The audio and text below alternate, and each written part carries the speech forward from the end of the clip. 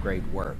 We have some great weather ahead of us today. Enjoy your coffee in the nice sunshine of this morning when we get the sun up a minute before 6 o'clock. With nice sunshine around here, low humidity levels, and really spectacular weather for the next few days. We deserve this after everything we've gone through with all the heat and humidity and storms, right?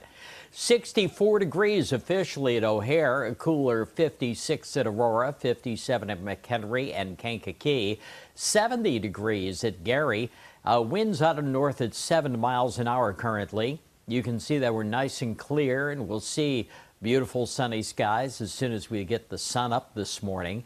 And we have a nice sunny day ahead of us with temperatures that'll climb to about 82 degrees, which is exactly where you ought to be this time of year.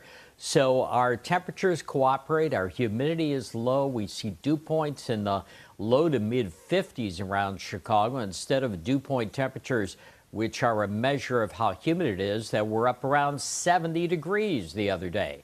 82 the high temperature for today in Chicago officially.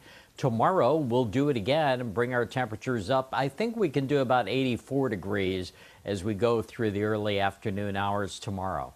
So 82 today, 84 on Sunday, and 85 on Monday. Sunshine each day. We start to get a few more clouds in here on Tuesday with 84 degrees. And then Wednesday, Thursday, Friday, each day has a chance for some showers and thunderstorms, but temperatures that still hang in there, not too far off the mark at all.